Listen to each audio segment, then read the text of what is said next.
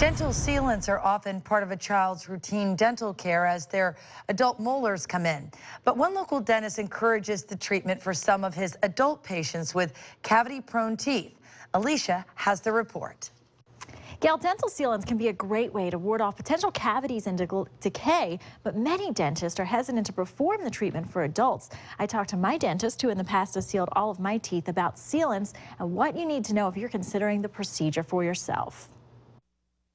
Dr. Naresh Kalra believes in the proactiveness of dental sealants, thin plastic coatings applied to the grooves of back teeth for children and adults. In simple language, caulking the edges of the wall. Sealants prevent germs from penetrating chewing surfaces and causing decay over time.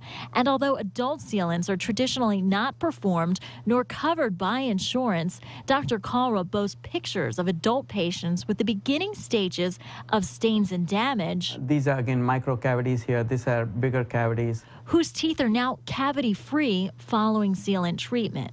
All the fillings are done, all the sealants are done, every tooth area is sealed and filled. And while this treatment can be advantageous for someone susceptible to stains and cavities, Dr. Kalra cautions that adult sealants can also be tricky because unlike children's teeth, adult teeth tend to have abnormalities that need to be drilled away first before the sealants can be applied. I mean, the dentist should make sure there are no cavities. Don't try to seal the cavities. Make sure all the stains are removed, and any micro cavities that have gone deeper should be removed before sealing the teeth.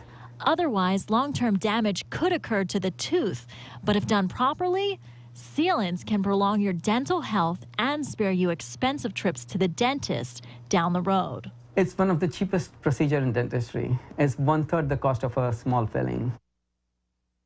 And dental sealants typically cost about $60 per tooth and last anywhere from 5 to 10 years. For more information on dental sealants or to contact Dr. Kalra, visit my blog on tbo.com. I've also posted a link on the homepage of our News Channel 8 Today Facebook page.